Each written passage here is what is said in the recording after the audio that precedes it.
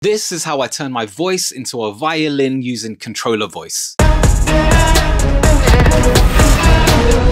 Hey, I'm Jeff, one of the co-founders of Controlla Voice, where we are building the newest music tools for music creators like yourself. And today I want to show you how to swap your voice with one of our instruments, but also some pro tips on recording your vocal ideas to get the best possible sound. Plus, I'll cover how to make your swapped instrument sound even more realistic when you bring it back into your DAW. So let's get to it. Alright, I'm hearing a violin melody in my head and I'm gonna sing it out, but before we do that, here's how you should record your vocal ideas to get the best possible results using Controlla Voice. You need to make sure you're recording your vocals in a quiet environment, so make sure you close your doors, close your windows. The cleaner the vocal, the better the output from Controlla Voice. Record your vocals completely dry, so no reverb, no effects. This will keep the transformation clean. Dun, dun, dun, dun, dun, dun, dun, dun. Dun, dun, dun, dun, dun. You can use a touch of pitch correction, but don't overdo it. I'm just going to add a slight correction to make the conversion more accurate. Dun, dun, dun, dun, dun, dun, dun. Dun, dun, dun, dun, dun. Adding compression is a great way to make the vocal idea more punchier. Let's bring up the threshold. Dun, dun, dun, dun, dun, dun, dun. Dun, dun, dun, dun, dun. And let's use any EQ to brighten up the vocal and just bring up those higher frequencies. Dun, dun, dun, dun, dun, dun, dun. Dun, dun, dun, dun, dun. Okay, I'm happy with that. Let's bounce it out and swap it to a violin. Okay, now we've got a clean recording. This is the fun part. Let's upload our vocal idea to Controlla Voice and use the voice to instrument feature. So let's sign in. What we want to do is go to swap voice. Then you want to select your instrument. So let's go to the instruments tab. We have a selection of instruments right now. We have a violin, a tenor saxophone, a saxolin, which is a mixture between, you get the point, and a talk box. But right now, let's swap our vocal idea for a violin. All we have to do is browse for the file, so open it up.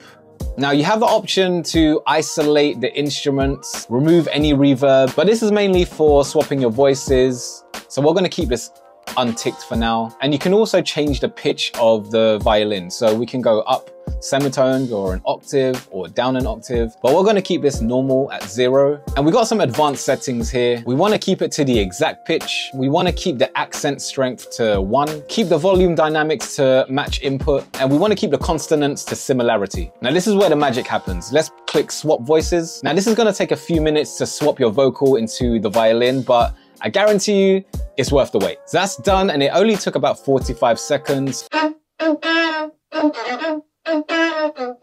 Ooh, that sounds really good. It even has the bows of the violin. It sounds super realistic, but I'm going to show you how to make it sound even more realistic. So let's bring it back into our DAW. Okay, so we're back in our DAW. I'm using Logic Pro X, but you can use absolutely anything, any DAW, FL Studios, Ableton. So let's find our new violin instrument, drag it back into your DAW. So let's make it more realistic by adding a few plugins. First, I'm gonna add a noise gate just to clean up the spaces in between that violin to make it a bit more sharper. Turn the reduction up. Let's mess with this threshold until we get a nice clean take. And then I want to add a distortion. Now you can use any distortion, any stock distortion that your DAW has. I'm going to use Logic's Chroma Glow. Now distortion is a great way just to brighten up the vocal and add a little bit of drive and make it a bit more crunchier. Then I want to EQ it again just to bring out some of the high frequencies. And finally, we're going to use some reverbs just to make it sound like we're in a church. I'm going to use Logic's Chroma Verb. Let's pick Concert Hall and let's just mess with the mix. Not really liking the concert hall. Maybe it's a chamber that we need.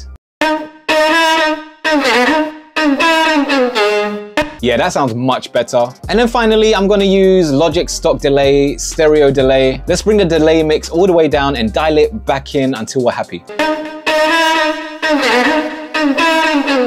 Now all we have to do is add some music and we're done. And that's how you turn your voice into a violin using Controlla Voice. Remember, a clean vocal recording is key to get the best results. Make sure to follow for more Controlla Voice music production tips, and don't forget to explore all the creative ways to transform your voice into any instrument. See you in the next video. Peace.